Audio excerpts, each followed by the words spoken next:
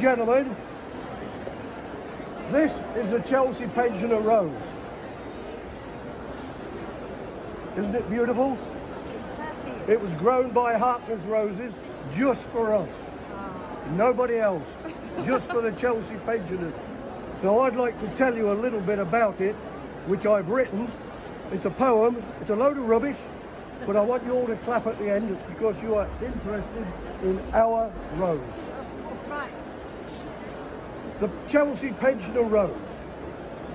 The rose is a flower, a joy, a wonder.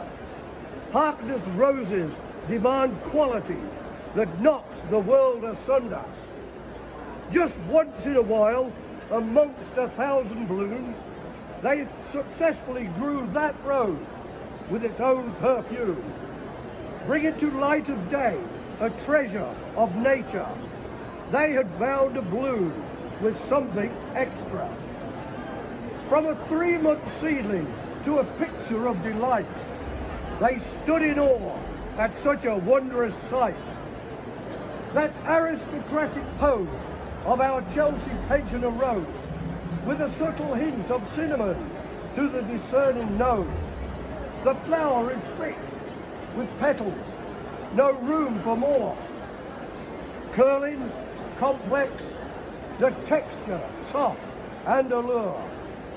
The colours of deep scarlet, radiant with a darkish hue, will banish those days of winter blues. With large green leaves, plentiful and mid to dark, glossy, shining with a tan green bark. Its elegant stem, at 3 foot tall, will enhance any garden, large or small. Standing elegantly and quiet in an age-old pose, brings a majesty to the Chelsea Pensioner Rose. The Royal Hospital is honoured that Harkness thought of us. Thank you. I told you it was rubbish, but best I could do.